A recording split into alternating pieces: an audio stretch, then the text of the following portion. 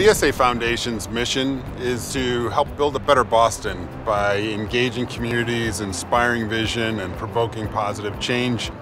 The first goal is to provide access to design education for every child in the region. The second is to provide design resources to help communities solve the challenges that they face.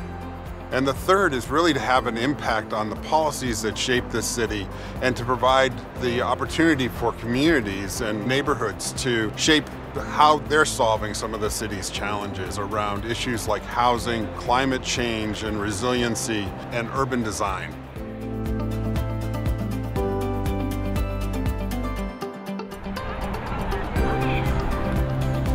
Hello. Oh, that's okay. So welcome to Fort Point Channel. This is a picture looking at Boston about 100 years ago or so. Today we have rising 9th grade girls from Boston Public Schools coming to work on a real challenge that's facing Boston, to tackle the Northern Avenue Bridge, which the mayor has just committed $40 million for its rebuild. So we wanted to bring students down to the bridge to really think about what they would like to see. At the end of this project, all of the girls' ideas, their designs, their sketches, their models are all going to be shared with the mayor's task force, who has been assigned to determine the future of the bridge. So basically, we could make 3 stories. Like the top would be the walkway, the middle would be like family businesses, stores, because it would benefit everybody too. Something at the bottom, there would be like a garden, just to walk through, enjoy yourselves. Maybe like we thought that we could add like murals or something of like the town before, when the old bridge was there. The purpose of our program, Apprentice Learning, is to engage first, the first step in learning. And clearly today, it's been a wonderful engagement. In the summer, we work with female students in particular. So seeing women and hearing about their stories, their careers is really important. It's a really exciting opportunity that we have with this group. They're young women who are transitioning from middle school to high school. It's a great time to connect with them and hopefully act in some ways as mentors, as inspiration. Working with the Boston Society of Architects Foundation has been a really fantastic partnership because it's been an opportunity to use hands-on learning, to use critical and creative thinking, to incorporate those design elements in a real-world way that really benefits our students as they start thinking about their own careers and post-secondary choices.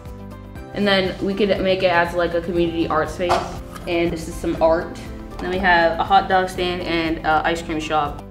The design process has all those skills that they're going to need to navigate the world. What I hope the girls will take away today is seeing the world around them and how they have a voice and they can affect the world positively.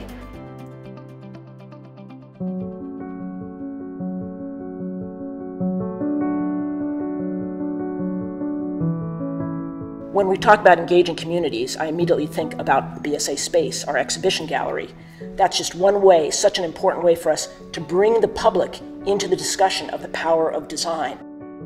So the exhibition we did here for the BSA Foundation looked at timber construction and the idea of timber as a sustainable building product.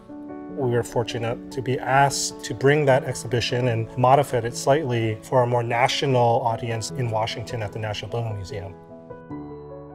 They used that exhibition and the content that we developed here for the BSA Foundation exhibition to bring senators, senator aides to affect policy, farm bills, and understand the benefits of timber on a national level.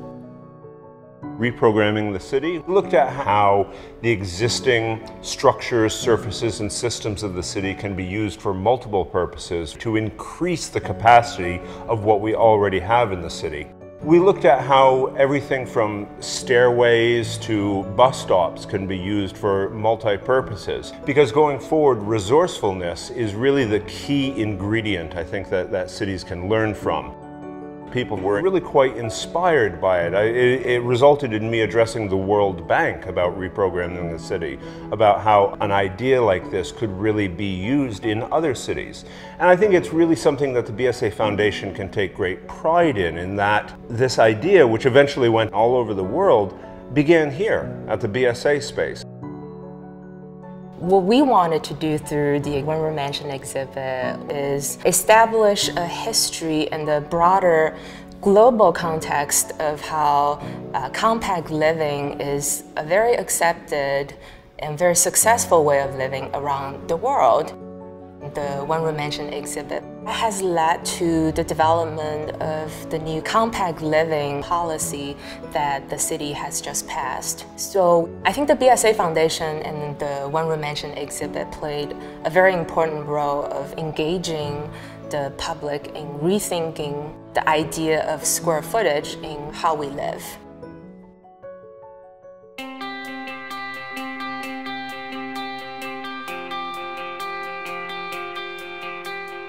In Boston, we're experiencing extreme growth, which is great for our economy, but that also means that there's a lot of pressure on our housing stock.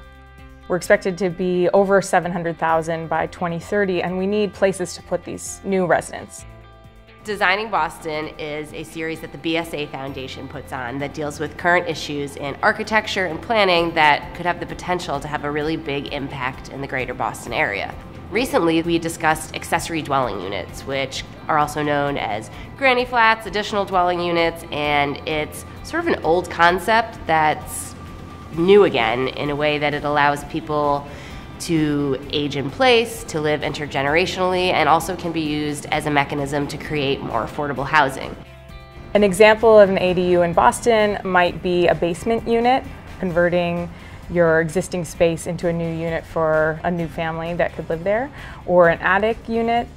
In other communities outside of Boston, backyard homes are also a great example of ADUs. The BSA Foundation has been an incredible partner throughout the additional dwelling unit program.